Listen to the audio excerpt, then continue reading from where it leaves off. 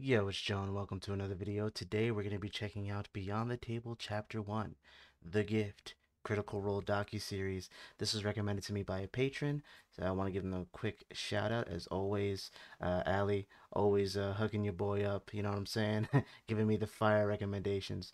So, yeah, they were nice enough to send this my way. They didn't have to. And, yeah, so we're going to be checking it out. Thank you. Kick your feet back, relax, and let's see what we got. Welcome to this first episode of These Beyond the comments Table, are a auto-generated, by documentary the or way. video I mean, not essay comments, series about the captions. rise of Critical So, Role as the successful yeah, entertainment and keep that media in mind company. if anything's off. I would just like to start by saying thank you for all the positivity that I've already received for this project. I know it's impossible to make everyone happy, especially on the internet, but it is comforting to see that some people support this project. So, with that, let's begin with Chapter 1, The Gift. Okay. Critical Role may mean a lot of different things depending on who you are or how you stumbled upon them. Some may have just discovered them from their new and popular Amazon TV show, The Legend That's of Vox me. Machina. Or perhaps it was their dark and dramatic D&D campaign centered around the Mighty Nine that caught the interest of many. It is also possible that you may have come across them from one of their other internet shows that they have created and produced. Or, like me, you may have discovered their group streaming from their first campaign on Geek and Sundry, where they created the original story for Vox Machina through live improv. Regardless of how or when you found them, Critical Role has had an online presence for years, and has especially made a profound reacted impact to that on the video. nerdy side of the internet. With this series, I've seen I that hope to one. explore the entire story of Critical Role, including its journey before it was even a show, which is where I would like to begin today. Some Word. of you may be familiar with the story of Critical Role's conception, but this video is for all Critical Role fans, both old and new, as we go into depth about their campaign's journey, and hopefully, everyone will learn at least one new thing. So, let's start at the beginning, Alright. with a gift. A birthday gift to one man, Liam O'Brien. Yep, I remember Liam this from the O'Brien is a Between the Sheets successful interview. voice actor known for roles such as Gaara in Naruto, It In all the started from a past, I birthday was party, right? hatred And power, and a Jinchuriki. Yasuo in the League of Legends game, The blade, above all things, except a good drink. Gollum from the Shadow of War and Mordor games, He was Gollum? he's been a voice director for projects like the infamous The Last of Us, as well as countless other voices in American cartoons and English dub anime. Liam had spent time in his high school years playing Dungeons & Dragons with some friends, around the age of 16, but mainly as a dungeon master, never playing too seriously or completing a whole campaign. However, as he got older, he had less time and more responsibilities and lost touch with the game. But Liam loved the game and always stood by that. In 2012, Liam began working with a fellow voice actor, Matthew Mercer, on Resident Evil 6, while serving as the game's voice director. Matthew, who Oh. voiced Leon S. Kennedy in the game, Well, something good came out of that game, huh? If that's what brought them together, alrighty, you know? We'll take it. while serving as the game's voice director. Matthew, who voiced Leon S. Kennedy in the game, is a veteran of Dungeons & Dragons, and had been playing since he was very young. Through casual Look at little conversation while Matt. working together, Matthew and Liam discovered their shared passion for D&D, and the campaign that Matthew was currently a part of came up. Matthew had offered a place in the campaign for Liam, but he kindly declined. These attempts went on for a while, with Matthew trying to convince Liam to experience the game again, and Liam continuing to pass on the opportunities, as he felt he needed to prioritize his profession and other responsibilities. But then, he received an offer that he couldn't refuse. For Liam's birthday, Matthew offered him a one-shot experience with some of their voice actor friends, a gift that he had finally accepted Look in at May that, of man. 2012, under the precursor that the one-shot experience would be perfect for his new podcast. This very Oh, he had a recently created podcast. podcast, All Work No Play, was one that he had just started with his best friend Sam Oh, Riegel. wow, so that's like all him. That's dope. Okay, I didn't know he created that. I know he's always in them, from my understanding. And again, I got to start watching those for you guys as well because I think we'll all have a good time.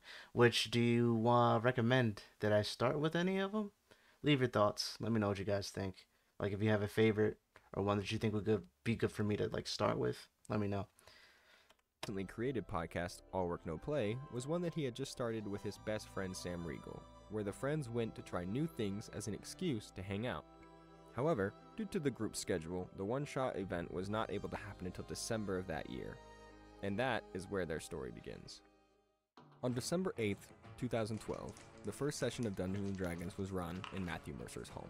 It was one of those, like, as soon as they entered the apartment, had like the table set out with candles and music playing. Nice, set the atmosphere. Liam had brought with him Sam Riegel, Orion Akaba, and married couple Laura Bailey and Travis Willingham, Fire. all of which were allegedly new to D&D at this point. On the other hand, Matthew brought his girlfriend Marisha Ray and mutual close friend Taliesin Jaffe, both of whom had enough experience with D&D to help direct the group. Marisha, however, did not actually participate in the game, acting solely as a guide for all the new players. And then Matt was like, would you be willing to be there to just... I reacted to this. Be If an you extra don't set know, of I've hands reacted and to help all the coach? Between the Sheets interviews yeah, in sure. their entirety. This If group you want to gathered check them out on the together to channel if create you're their new. characters and then began to play through their one-time D&D experience, running on the older D&D 4th edition. The group played late into the night and even early into the next morning. Wow, and dude, seemed to these have loved tweets. it. But the game came to a close, and they all went their separate ways. Yet, despite its ending, Liam could not get over how much he enjoyed playing D&D again, especially with such good friends. who I were was willing just about take to it say, how could seriously. you not have fun with all these It guys? was awesome. It was f***ing awesome, okay? I'm just gonna say it. I'm gonna blow the compression on the microphone. It was f***ing awesome. I want more. I want more. Wow, so And this- I'm not the only one. This is After like a right few after? days of Dude, it running would the be so one-shot cool to session, watch these. Liam reached out to the group, asking if everyone else was feeling the same way he was, and he hoped to start a reoccurring game from where they had left off. Unfortunately, there was no immediate response. And I sent out an email and nobody responded for a long time. Of course. This left Liam feeling unsure and even a bit awkward about how excited he had gotten about the whole idea. But, luckily for him and the rest of us, the excitement was mutual, and it was only due to the group's conflicting schedules that no one had responded immediately to Liam's message. Matthew also had similar feelings about the game, wondering if this group would continue to meet. And we all finished the game, we all had a blast, everyone was drinking, it was a good time, and I was like, cool, that was your first D&D experience, hope you guys had fun. And then there was that like 3-day period of silence where I was like, oh, I hope you had a good time. And Travis eventually reached out to the group much like Liam did to encourage another session. And that email came in from Travis that was like, so guys, when are we playing again? We hopping in that The bad group boy? reconnected shortly after, and this game eventually became a reoccurrence, evolving into a full-on campaign. The group would meet every so often to continue their story, but it was never a stressful commitment. The campaign was solely intended to shoot the breeze and have a good time. Slowly, the players figured out the game and began to flesh out their characters. Laura and Liam played half-elf twins, since they share the same real-life birthday and were both drawn to similar character playstyles. Liam played a rogue, and Laura played a ranger, both matching stealthy, perceptive characters. Travis, however, went a completely different route, going as a half-giant Grog. barbarian who fights first and thinks later, Rage, baby. if at all. Sam spun his humor and lightheartedness into a gnome bard, solely based on the recommendation by Liam as what was considered the worst character type he could pick. Can I just be the worst? Wow. What's the worst? I'll be the worst character. How's it Is the that worst like a character gnome? type? Sure, what's that? Orion played a headstrong dragonborn sorcerer, always looking for an Badass. opportunity to demonstrate his abilities. Mm-hmm. And Taliesin originally started as a dragonborn paladin character. You know what, guys? I have a question. How would you feel, right? How would you feel about me reacting to a little bit of Campaign 1, right? Not as frequently as I do Campaign 2, because Campaign 2's weekly is difficult to get nice, sizable chunks of things looked at with all the other things I react to.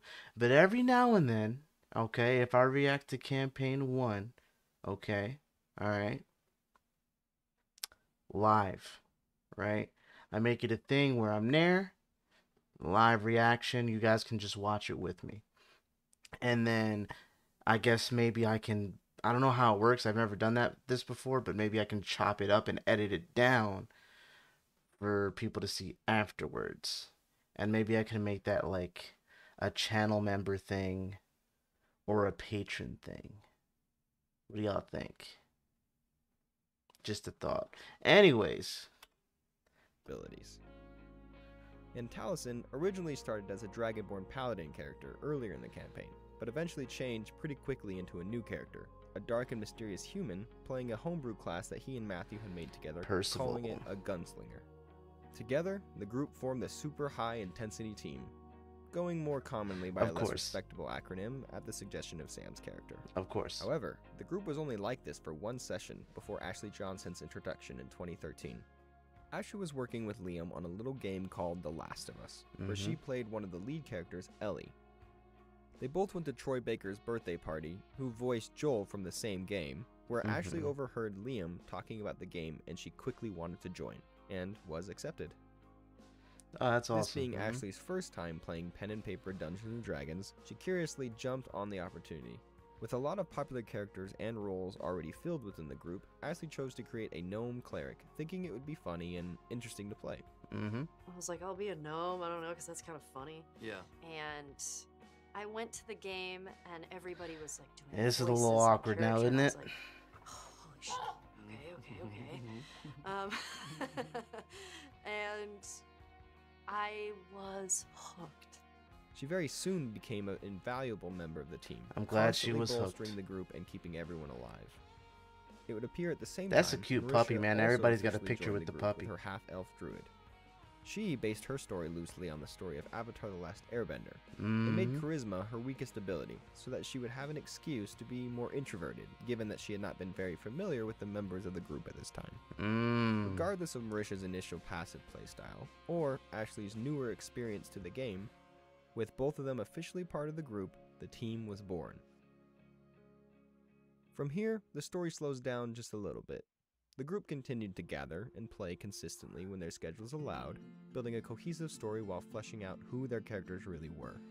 It is also important to note that once they started their campaign, they switched to Pathfinder as their game version, which required some homebrew for characters like Grog, Travis's Goliath, since this was not a native race in the Pathfinder system. But things continued this way, until June of 2014, when the company of Geek and Sundry met with Critical Role and the idea to stream this campaign was kindled.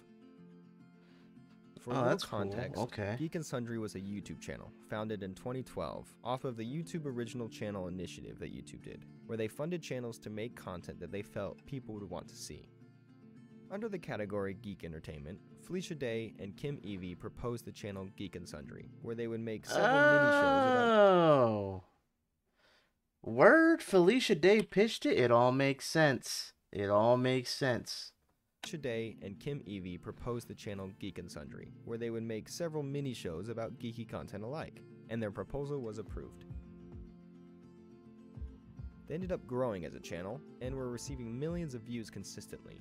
In 2014, however, Felicia Day was working with Ashley on one of their shows, Spooked, and she got wind of the campaign that the group was running and instantly became intrigued. She had previously had ideas to launch a Twitch channel to pair with their YouTube channel and felt like a show about a D&D campaign could be the perfect content for this pairing. I am skimming over some facts here because this is a commentary about Critical Role, not Geek and Sundry, but it is still important to have some sort of background information on how this idea of streaming the D&D campaign sparked.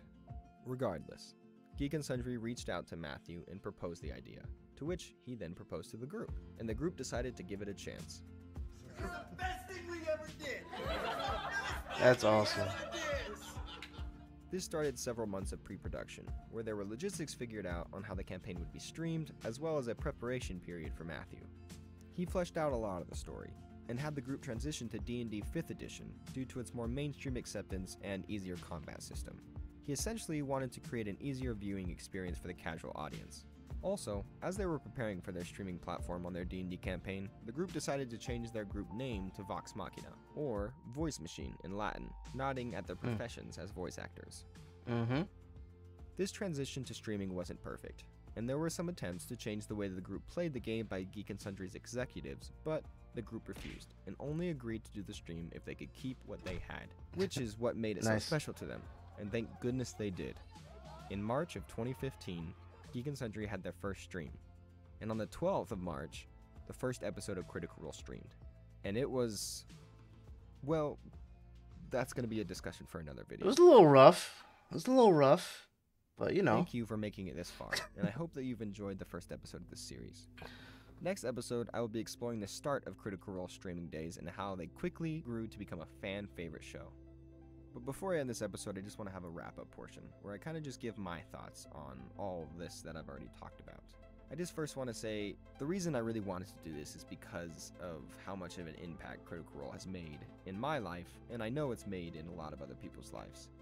For me, this was a new level of storytelling, and I understand that there have been other shows about D&D, and there's been other D&D sessions streamed, but I feel like with the quality and work that Matthew puts into creating a cohesive story, and the commitment that these voice actors had and the excitement they had because of how new a lot of them were for the show, it just made it something that was so exciting to be a part of and to watch. Are the comic books canon? And just to be a part of it I as wonder. a community. And I knew as soon as I watched them that it was something that I'd never seen before. And I've always been a fan, but I feel like there's not enough justice done to the work that they've put in to get where they're at now, which is kind of why I wanted to make this series. What I also love about them, and some of the things that I've seen in interviews that they've talked about, is they felt how special it was too. Even the experienced D&D players like Matthew, Marisha, and Taliesin, and even Liam, they could tell it was something special. They could tell that it was different, which obviously it worked out for them, and a lot of other people saw how awesome it was as well. And I also know that I'm not perfect, and there's a lot of things I'm going to miss, or I already have missed, so please, if you know any other information, if you are familiar with some things that I may have missed out on, or I just said wrong, let me know in the comments. In the end, I'm going to try to put everything together into one long documentary or video essay, and I'll have everything kind of polished up. So if there's things that you know that I don't, please let me know. If you've liked what you've seen so far, please like and subscribe so that way you can be notified when I post the next episode and you can stay up to date with this series. I also did just want to mention that I do have a Patreon. It's not required by any means, but if you'd like to support this channel or support what I do, feel free to go check that out. Thank you for being such an amazing community. Have a wonderful day, and I'll see you in the next one. Yes, sir. Great video, man. Great video. Alright, guys, so that was that. I'm about to give my thoughts on it. If you're interested in hearing it, stick around. But if not, feel free to leave. Thank you for watching. Before you go, if you made it this far, though, leave a like. Maybe subscribe. But yeah, if you're interested in my thoughts on this whole project, yeah, here we go. So this was a very good intro video, I think, to kind of just lay the groundwork of what we're going to be seeing with this project, this docu-series, right? And it seems like this guy, I'm just going to call you JR. It seems like JR has got a pretty good understanding of just the ins and outs of Critical Role and their history, and not just Critical Role in itself, but like each individual main cast member, you know. Seems like he's been a fan for a minute, so this will be definitely cool to see. And yeah, I'm interested to learn about this series here. Yeah, fantastic video, man. Fantastic video. Definitely check out the guy's Patreon if you're interested. I'm going to leave the link to the original video, as always, when I react to a YouTube video like this, in the description. So feel free to check out the original video, leave it a like, give him a comment, all that stuff. Subscribe if you want to see the docuseries as well. Yeah, man, it was great. I definitely want to check out the All Work No Play. Leave me your, I mean, yeah, All Work No Play, or right? I think that's what it's called. Anyways, that, you know, let me know what you guys want to see first, if you have any recommendations on that, and if you guys would be interested in every now and then, and like I said, it won't be as frequent, but it will definitely be something that I'll do for you guys, especially as like patrons or channel members once I get to the channel member point. Yeah, man, it'll be for you guys to just watch along with me, you know what I mean, and we'll talk and just have a good time together. And yeah, that's what I think I'll do, if enough of you would like to see it, if enough of you would like to watch it, because it is very time consuming, and I do work hard on these videos. So if it's not getting, you know, if it's not getting the support that would indicate that I should be working hard as hell on this shit, that it won't be something I'll really do. I'll kind of stick to campaign 2. But if you guys really do show support, if you guys really do want to see it, you know, check out the Patreon, become a patron, you know, leave a like on this video, just show anything that you can show me to say, hey, yeah, we'd like to see that, you know, feel free to let me know. Other than that, guys, hopefully you enjoy this reaction. Have a good morning, afternoon, or night. Stay safe, y'all, and I'm gonna see you in the next one. Peace.